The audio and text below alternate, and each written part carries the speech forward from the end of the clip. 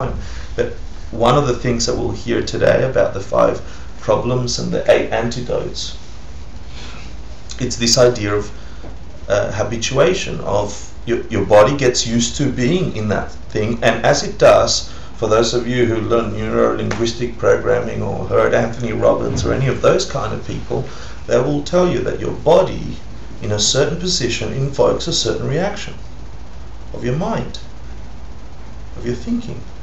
So it makes sense that you should sit, that your body, once you get used to it, you get accustomed to it, that your mind will naturally gravitate towards that state of mind that you've been habituating. Now, if you sit in the perfect posture, and you're sitting there thinking guilty, guilty, guilty, guilty, guilty, guilty, guilty, guilty, guilty, guilty, that's what's going to be invoked. There's nothing self-existent about this posture. Yeah? Whatever you're doing is what's going to be triggered. Hence the importance of bringing your mind to the right state. It's very quiet today. Am I just talking by myself?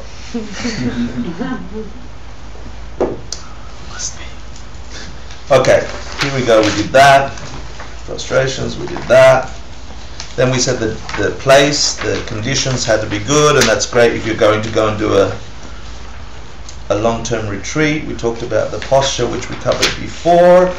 Please say Nengpa. Nengpa. Nga. Nga. Nengpa. Nga. Nengpa. And Nengpa reminds me of going to Nepal recently with these 2 lovely ladies. Who else was there? Shima, yeah? And Shima is this crazy woman. She's amazing. But she'd go... Nengpa, the Tibetan, would say to her, which was, it's a problem. Because she would try and barter them down below a point that was acceptable for any human being. And they're like, no, it's a problem. So that's Nyempa. And Nga is 5, say 5. So 5, the 5 problems. These are problems, universal problems that arise when you try and meditate. You try and focus. So we're going to learn about some of them today. And then say Nyempo. Nyempo. Gye. Gye. Nyempo Gye. Nyempo. Good. Nyempo is antidote, and Nye is Nye. Is the sound that Monty Python knights make. No, that's the nice to say Nye. Yeah. So they're the 8 corrections to the 5 problems, right? So this is why I brought you bits of paper. Pass them around in traditional Tibetan pager format, but 1 each. Yeah.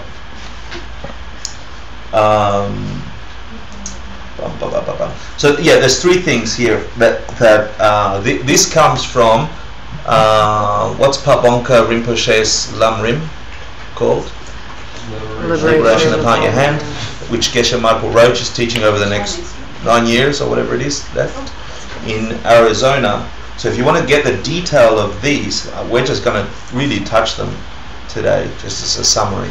If you want to get the details, go to those teachings online. They're online.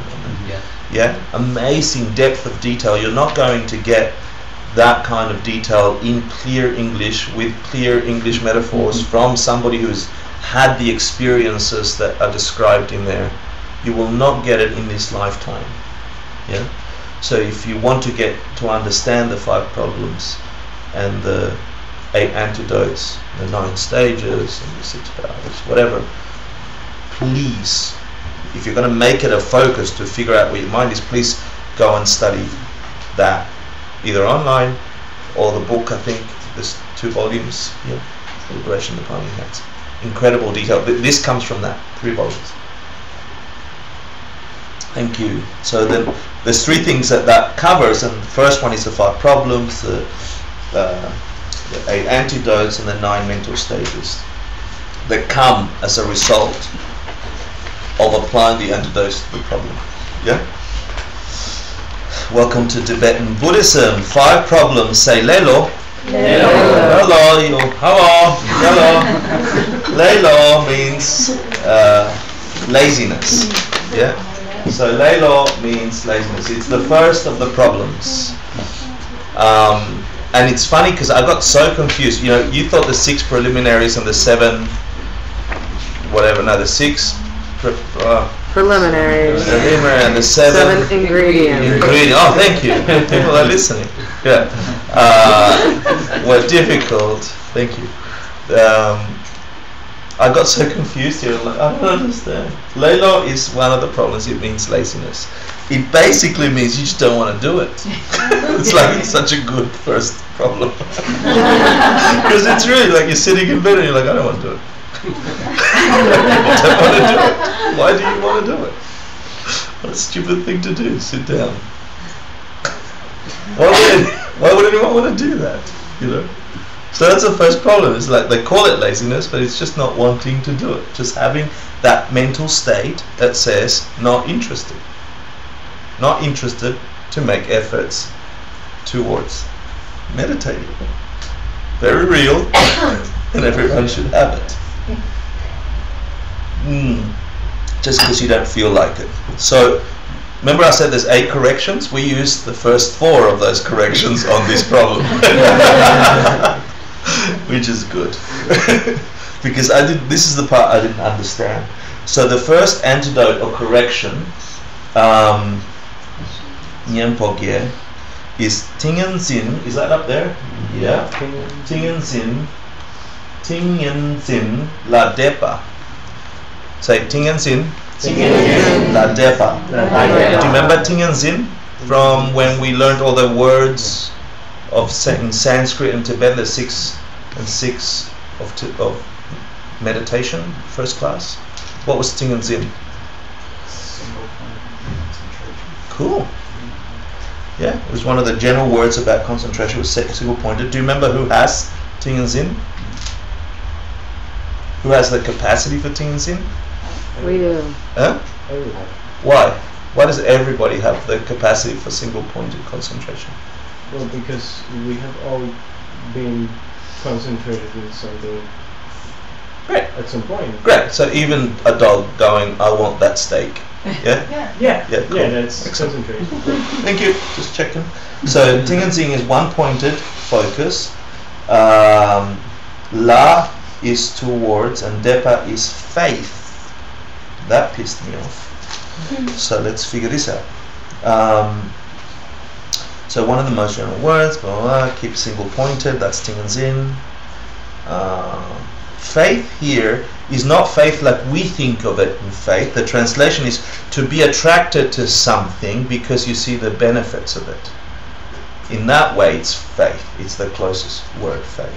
So you're attracted, you gravitate towards something because you see the goodness in it. You see you see the good quality. So what should you be having this faith towards according to this first part of the antidote to the first problem? The single point of concentration. Beautiful. Thank you. Yeah, so you should be able to see some good qualities in single pointed concentration as the first antidote to the lazy ass, I don't want to meditate. Yeah, that's how it goes down. Does that work? Cool. Which, poses a question, why are you here? What's the point of studying these things? Because if you can get a real answer that does something in here, not because it's nice and it's going to be la-di-da and you're going to still have a suffering life just with a smile on your face, but inside you're churning up, your body's breaking apart, you're losing the job, you're losing the partner, It's not about coping with shit. It's about removing that experience from your life permanently. What's the definition of nirvana? Permanent cessation of all mental afflictions. So, what's nirvana with bodhicitta? Buddhahood, enlightenment. Cool, cool, cool. Yeah, excellent. So, one of the reasons they cite for having faith in single-pointed concentration, because if you have faith, if you have this, I see the good qualities, is to consider the good qualities. And one of the good qualities, they list 3. Yeah, one of the, do they list 3? Yeah, is that the only way to move along the 5 paths is if you have single-pointed concentration. That most of the progress of the 5 paths, if not all the progress of the 5 paths, occur because you've got that capacity built up through meditation, through the practice of concentration. So what are the 5 paths in simple words? The path of accumulation, which means what? Why? Because you're sick of stuff breaking down here. You've got some kind of renunciation. You say, right, I'm done with this. Thing's not working. I'm done with it. There's no way to get a deep sense of, there's just more of the same. If I continue to get the better job, if I get the better partner, it's just more of the same. If you believe that the mind continues beyond death, at the best, you're just going to have to do all this again. Find a partner, find a job, look after the body, feed it, poop it, fix it when it breaks, say goodbye to it. That's the best scenario. Some of us will get to a nursing home, some of us will not. Honestly, this is not like some blah blah, this is real. Some, they'll find your body. Most of us, they will, because we live in a world where they find bodies, so then they put them in the ground. Some we won't. This is the best. So you get that, shit, this is it. Maybe there's a different thing here. So you get that kind of renunciation. There's a whole method in doing that. We talked about that already in the 3 principal paths. But you get real about it. That's one of the interesting things about this path. They describe that part really well. Even if I don't believe all the other stuff that the Buddha taught, or that the Buddhists explain that the Buddha taught, because some of it requires you to make correlations, and you have to think, oh, if that's true, then that's true, and that's true, and you're getting 2 or 3 times around. So even now, sometimes I think, oh, I don't know if I believe that.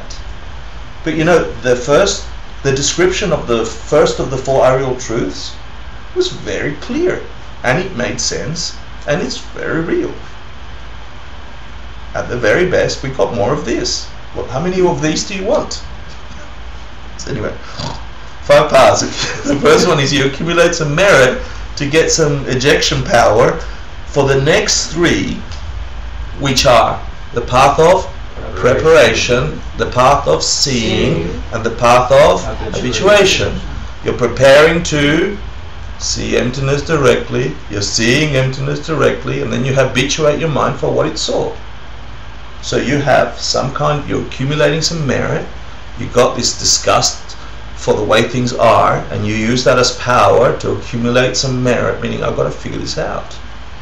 Oops, I'm not by myself, there's other people around here. In this system, you think of them, and then you think, I better prepare myself. If this isn't working this way, I want to figure out what is making it work. What's the code behind the matrix? I really want to figure it out, and I don't care whether you call it seeing emptiness directly, the code behind the matrix, visiting God, reading, I don't care, it doesn't matter. But if you have that state of mind that says, I better investigate, I need to figure out the way things really work, because the way I think work doesn't seem to work, then that's the path of preparation. You're preparing to have that experience, that communion with that ultimate nature of things, the way things really work. Then you actually have the experience, and depends which of the Tibetan people you ask, which sect, or which this, or which text. Some of them say it takes 15 seconds. Some say, seriously, that path of seeing is 15 seconds. Some say it's 15 minutes. To me, it doesn't matter. It's that the fact that you can do that, I'll figure out, the closer I get to it, I'm sure I'll figure it out. Yeah? And then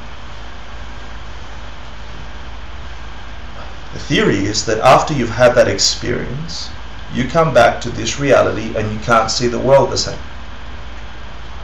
But the inertia of having seen the world that way for so long is still so driving your every existence that you need to habituate your mind to what you just saw. Trying to think. You know, yeah.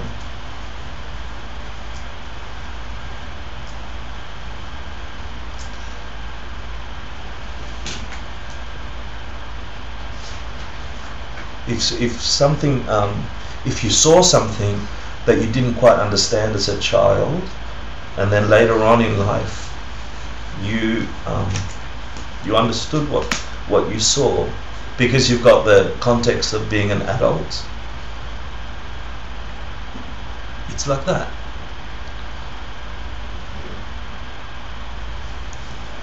And then the last one is success. You've reached Buddhahood. Or nirvana if you're a selfish bastard. That's a joke. Nirvana's a good thing.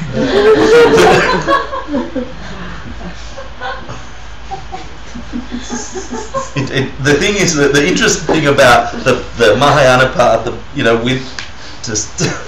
the interesting thing about adding bodhicitta to the impulse to get out of suffering, like at the beginning, it's just a millisecond of thought. It's just to say, oh my God, I'm caged up in this steel cage of suffering, thrown into the river of, the four currents in pitch dark ignorance. Difficult to undo the past karmas, etc. You think I'm screwed. I want to figure it out. I want to break the chains. I want to get some light. I want to get out of the rivers. It's not hard to look and see all the other boxes floating in the river. And unlike crabs, when you put them all in a bucket, that they are climbing on top of each other to get out, and so nobody gets out. Unlike that, you want to say, wow, we're all screwed, so let's fix it for each other. That's not a hard divergence of thought for that first realization where you think, I'm screwed. The way I've been operating in this life is just not, it's not going to get me any permanent result. Everything I'm working for seems to be giving me temporary results. What a waste of most of my time. So you look over there and you think, I used to think that way. I want to help you. Yeah. And then it's funny when you do that, then that person you've been calling keeps coming. So that's one thing they say. So we're on to the first part of the first and to the first problem. So why am I talking about all this in terms of trying to get an antidote to laziness? Because the first thing you've got to realize is there's a good thing here. There's a really good thing here if you figure it out. The only way to progress through the 5 parts is in this state. Build that state. If you want to get a better job, then you'll get the benefits of the some of the side effects, which good concentration, etc. The other thing is you attain good qualities. You'll attain some of the good Buddhist qualities. It's funny because this is like a double loop. They say that the only way you're going to maintain a clear, focused concentration in meditation is if you have good morality. Not because morality is a good thing from its own side, but once you understand the way it's presented with emptiness, you'll understand why morality is so important. But it says here you'll also attain the capacity for that.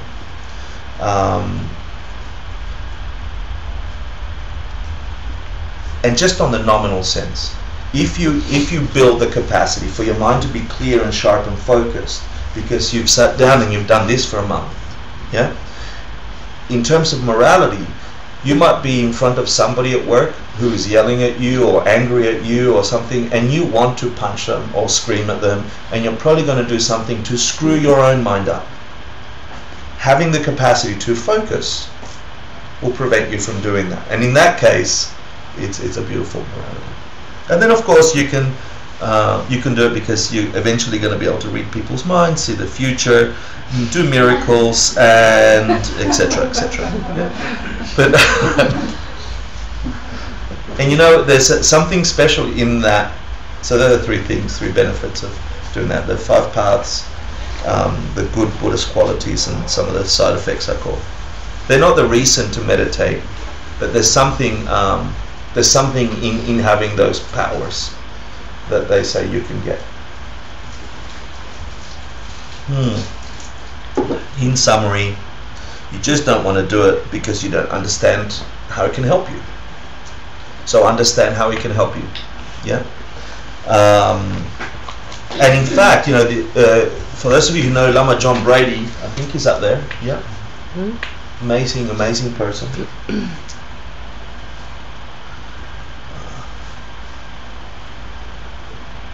He said to me a couple of times, he said, Hector, when you don't want to meditate the most, so for those of you who have a meditation practice, who have a daily practice, there are those days that this problem attacks you strongly.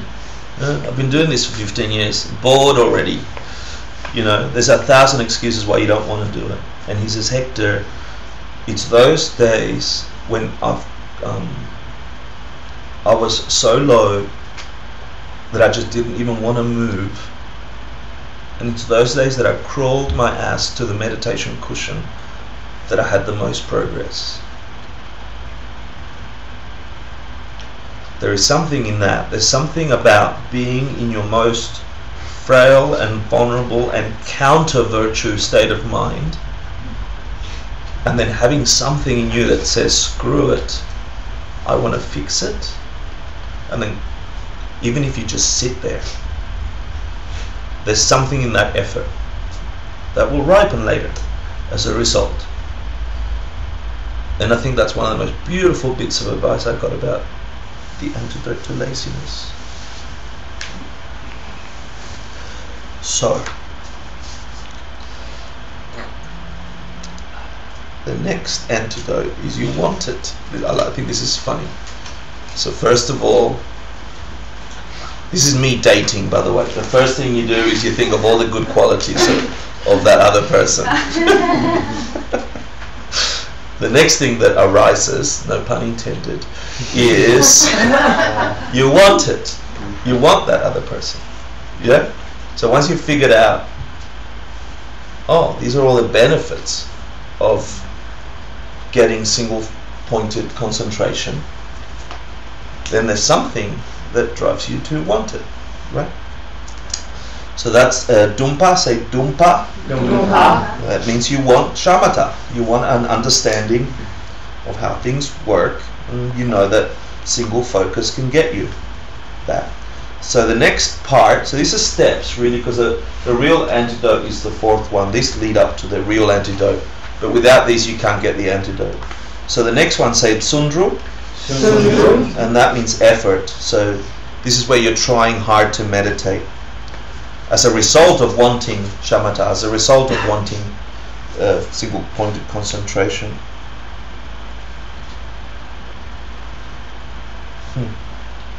And then, so you see the person that you like, you think of all the good qualities, you bring to mind all the good qualities, you want them, and then you make efforts towards them, right? You send them a text. You stalk their locker. Yeah, you what? You stalk their locker. You stalk their locker, that's it, perfect. Yeah. You know, and maybe they didn't pay attention to you, so what do? You think of their qualities again. You really want them, so you try a different technique. Maybe the locker doesn't work, so maybe the texting doesn't work, so, you know, you leave flowers on their desk or something, you know. I remember stalking this little girl. I was in Argentina. I was short and round, and I was all of 6 or 7 or something, maybe smaller. And there was everyone's dark, yeah. So everyone's dark skinned and dark hair and blue, brown eyes, and there's this glorious blonde, glowing angel in the room with blue eyes, and everyone's like, what? She was new to area, you know, to the school. I can't remember her name, but I was not paying attention to anything else but her. I saw all her good qualities, and I wanted her. But you know, as a kid, you know, what do you do with that? You know, so I mastered up all these excuses to go and stand next to her, and she wouldn't pay attention. And all these days went past, and one day that she's sitting, like there's a row to the teacher, and I'm at the back, and she's sitting over there, and I master something. I write something stupid for the teacher, and I go to give it to the teacher. So I'm walking up, I'm making efforts, right? I made all these efforts, but eventually I got good at it. I got good at it, so when I walked past, I just leaned over and I gave her a kiss on the cheek. I know, right? And I went to the teacher and I gave her this stupid piece of paper that had nothing in it. And then I came back, really bad. Everybody saw me like I'm an idiot, you know, like I was a kid. You know? So, but I got good at it. I got so good at it that I made efforts and I made some progress, and that's the next one.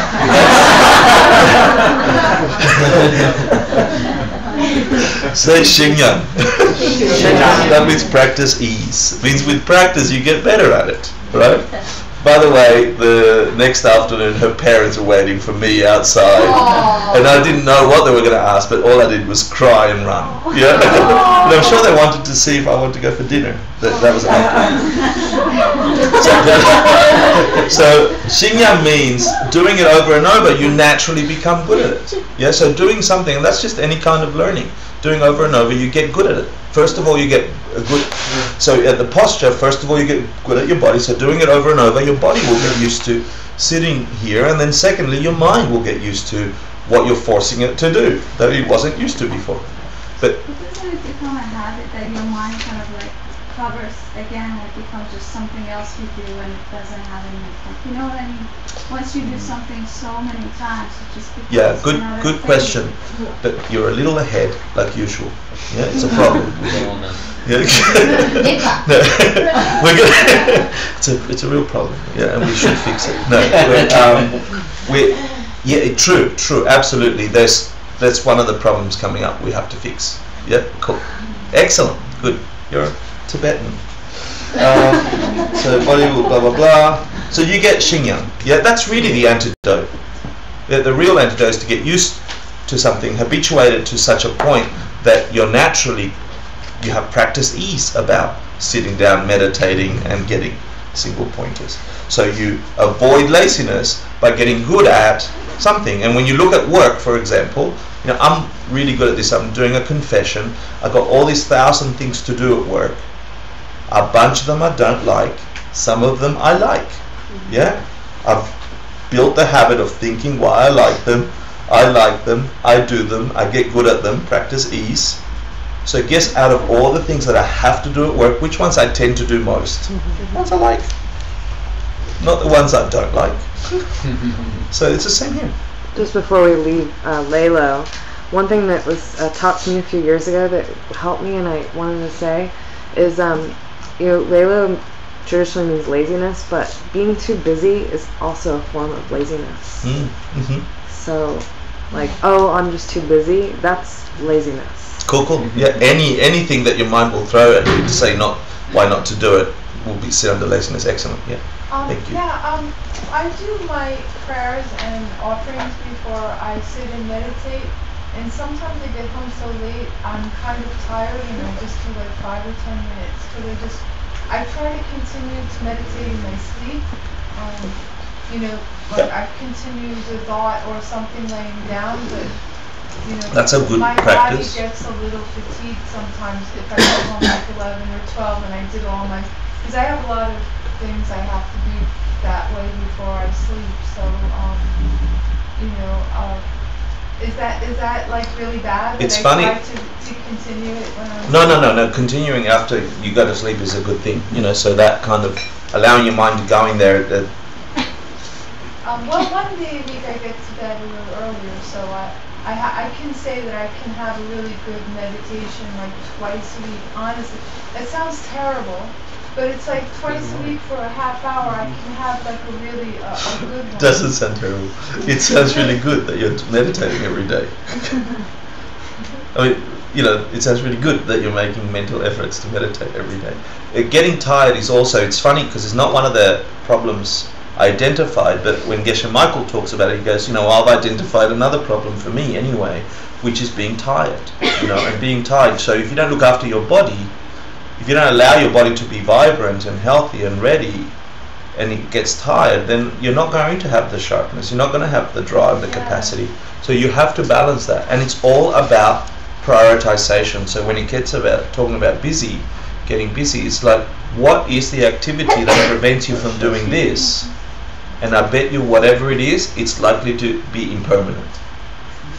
Whatever it is, it's likely to end in 1 year, 2 years, 3 months, 3 years. Whatever you're making efforts towards, being busy or whatever, it's going away. Your mind isn't. You want to do it. So that's it. You got the story of the girlfriend. Lovely. Let's have a 10-minute break and we'll do P2. Yeah? So we did P1 to 3 A's. Antidote 1, 2, 3, and 4. Sorry. We'll do P2, 3, and then we're done for today, and we'll do the next part. Not next week, but the week after. There's some announcements to come. Thank you very much. See you in 10 minutes at 9:02.